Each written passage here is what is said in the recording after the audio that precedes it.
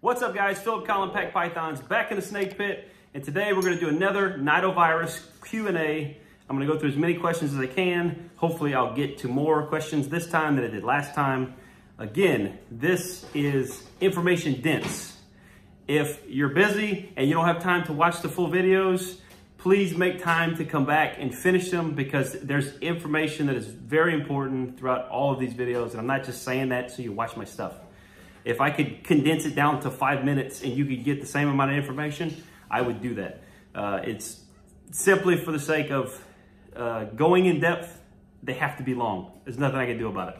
I'm gonna try to keep them as short as I can so that you can watch them as you have time, and it's a little more convenient that way. But anyways, last time we did a video, we talked about raising funds. I literally posted that video an hour ago at this point. You're gonna see this in 2 more days. I don't have much comments yet to say what you guys think. I've had somebody suggest doing a Cash App. I've had somebody suggest doing an OnlyFans with me and my wife, but it won't be, you know, naughty. It would be funny, or, you know, pictures of our snakes, pictures of my balls. Anyways, jokes aside, continue to comment and share what you think would be a good idea for how we can raise funds to contribute to the Nidovirus research we're planning to do. If you haven't caught up on all that and you didn't see the first video or the second video, I'll put the second video here with the other Q&A stuff. That goes over a bunch of things. But let's get right into it. I got a bunch of questions here that I want to try to cover as much as possible this video and not spend so much time talking. But real quick, I have to show some love for Atypical Origins. It's another husband-wife team. They have an autistic child as well. We met on social media. They do a bunch of live streams. Lots of love for those guys. And if you guys aren't following them on Instagram, definitely go show them some love. And if they have any other links, I'll put them down in the description. I have, I think, 1 or 2 stickers over here that I haven't shouted out. Let me jump over here. Oh, hi, Wyatt. Hi. Hi, okay. Was that a monkey with a mask? No, anyways. Okay, so we have, we just got this one in, F&A balls. Move your shovel, knucklehead. F&A balls, very cool. I love that banner sticker, that's really neat. And they also sent over this caution label, very, very cool. And then we got Pope County Pythons. I'm terrible at geography, so I have no clue what state that is. If I had to guess, Wisconsin? I'm probably very wrong. Yeah. Don't chastise me for it. Okay, hold on, baby. Let's see what else we got. Also have Serpens Reptiles. Very cool. And I think that's it. Okay, back to work. Again, we're not sure how we want to raise funds for the research that we're gonna do, but I do have my Teespring account open. In the description down below, you can find the link. And if you want to buy my merch, all the money that we're raising from those sales, 100% of the money earned is gonna go to that research. So feel free to check that out until we sort out exactly how we're gonna do any kind of direct donations. Okay, enough lollygagging. To the questions. Let's see. This isn't really a question. I wanted to comment and say that I may not breed in the future to sell. May not. I have no clue. I have no clue how this is all gonna play out. The reason I say that is that I do plan to maintain a healthy colony and a asymptomatic colony for research and studying and developing new technology for identifying and treating or managing this virus. I don't know how long that's gonna last. I don't wanna say that I'm gonna keep those animals up there for 6 months and then euthanize them, because I don't know how that's going to play out. Where I'm building my house, I am potentially going to set up 2 buildings away from each other with 2 completely separate colonies, one symptomatic or one asymptomatic carrying the virus for continued research, and another for healthy breeding operation. But it's a little cringy. I don't know if people are gonna go for that. I mean, obviously there is always a risk of some mishandling between the 2 facilities and cross-contamination. And I have to weigh the options of, do I continue to carry on as a breeding business, or do I continue to carry on as a Python-oriented, you know, whatever? I don't know. So again, I'm open-minded to this process. I am willing to. I'm not in it for money. I was doing it for fun to begin with, and now this has kind of become a bit of a chore. But hey, you're being loud. You're being loud. Don't do that. Thank you. Anyways, let's see. Not sure when to stop testing and maintain separate colony. Yeah, so I kind of covered all that. Be supportive of wherever this ends up. I hope you guys stick along with me. We'll see where the future leads. Why am I not? I also wanted to mention, before I go into the questions, that I have not called out who's asking these questions. Some of these questions were asked in private. Some of them were asked as comments on public posts. And obviously, if you wanted to go dig around, you could figure out who's asking these questions. But I would hope we respect each other's privacy. And I certainly will respect each of your privacy as you ask questions. Because some people, again, like I mentioned in the last video, don't want their name associated with this topic at all. Nidovirus, Serpentovirus has been such a taboo subject that even people with perfectly healthy collections that are doing all the right stuff and testing all their animals will not publicly talk about this for the sake of protecting their name, which I get. It makes sense. Fortunately, I don't have a huge reputation up to this point to protect. So I'm willing to tarnish my name to some extent in order to push the boundaries of what we're doing with this virus. So just wanted to say that before we get into the questions. I will respect everyone's privacy in this discussion. Let's see. First question. Finally get to questions. First is, was Venus a recent acquisition? Which is a fancy way of saying, did you buy Venus recently? She's the first snake out of all the stuff that I've tested. She's the first one that tested positive in her necropsy. If you haven't seen that video, I'll put a link right here. You can check that out. I'm gonna note the time so that I can go back and add that button. So, she was not.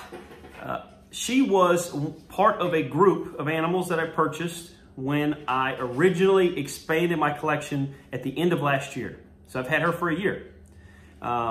Even if she was a relatively new acquisition, I have several animals that have passed and died that were recent acquisitions. I purchased 2-3 months ago, let's say. But I've had animals that have gotten sick from almost every person or whatever that I've bought animals from, which is to say, there's no way to sort out where it came from. It could have come from one breeder and that spread to everything. It could have come from a couple different breeders and that spread around. For sure, I bought a sick animal that was asymptomatic, not showing signs, brought it into my collection, and from that animal, other animals were made sick. So, no, it wasn't a recent acquisition. And again, that doesn't really help. Even if it was a recent acquisition, it doesn't help sort out where the sicknesses come from. At this point, I would say there's no way to know where it came from. I could list off the dozen people that I've purchased from that my entire collection came from. I know exactly where every snake came from off the top of my head. I could list those off right now, but I won't, because it won't benefit you. You knowing where I bought my animals, if you know snake, well, first of all, I potentially am tarnishing the names of those 12 people. Let's say it's only 1 out of 12 and 11 people have clean, perfect colonies. I'm not going to tarnish 11 names to potentially catch one that may not have even done this intentionally. It's possible, but not necessarily. Hey, buddy, go inside. Cohen, go inside. My child is potty training and he's walking around half naked. Cohen, Wyatt, inside. Right now. Inside. Inside and close the door, please. Close the door, please. Thank you. Okay. Joys of parenting. Moving along. Wonder how many in the industry, including myself, have gotten a snake tested. It came back negative, and so they just got on as normal, not knowing the severity of the sickness, then spreading it and unknowingly. Sad to think about that. Yeah, it is. And that's exactly how this has been spread predominantly for the past 5 years plus. We know for sure it's been around for 5 years. That's when it was identified. Clearly, it's been around longer than that. They didn't create it 5 years ago. They just isolated it and identified it. Animals are tested and get false negatives.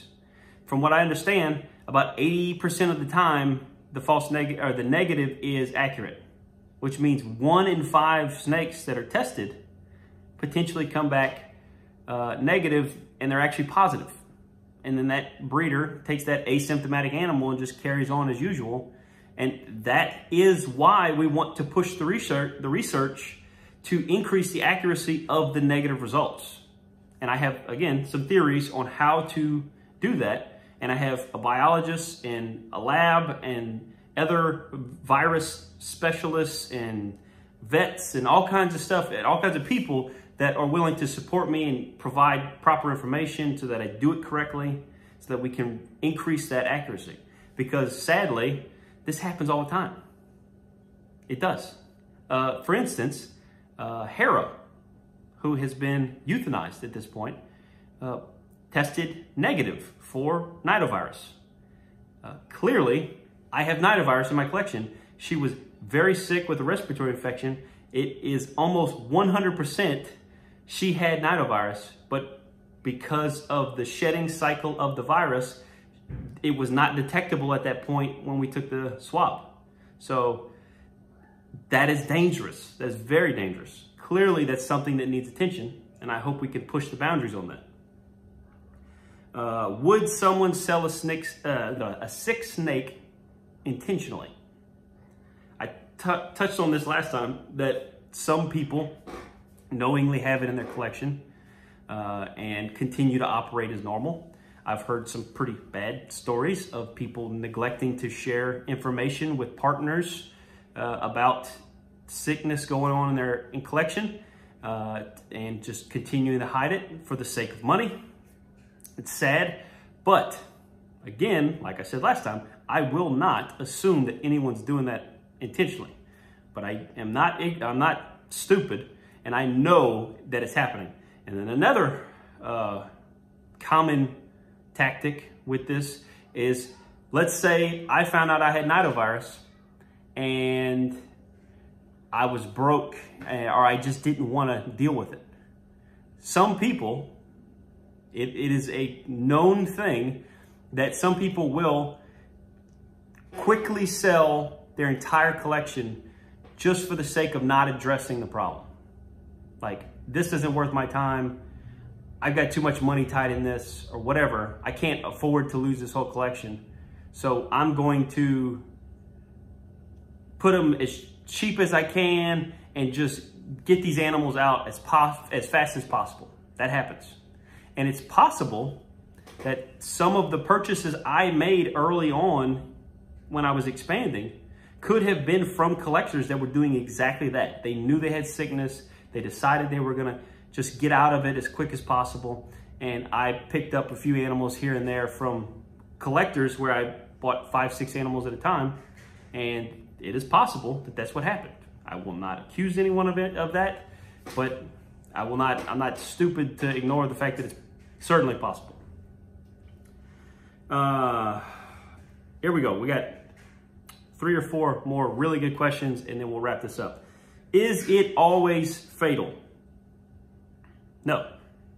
From what I understand, if you watch the Carpet Fest videos from 2019 and 2020, I don't remember exactly where they talk about it or who talks about it, but there is a place somewhere that is doing research, actively doing research, and they are maintaining 2 separate buildings with a healthy colony and a asymptomatic colony of snakes.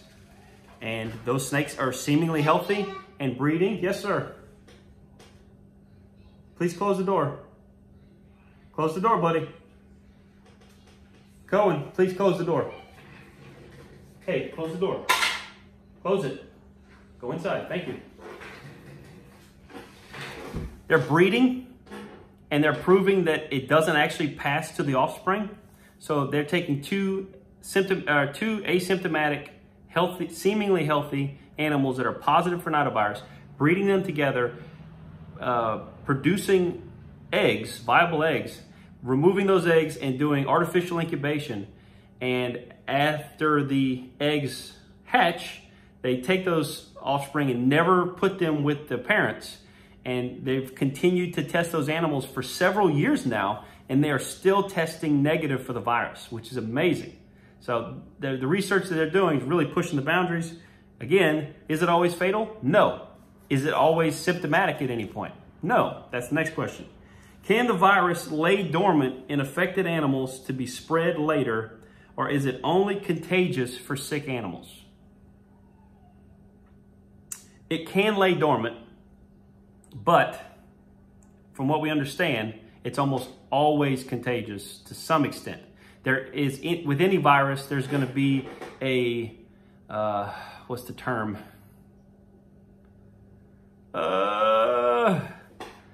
God, I'm having a brain fart. What's it called?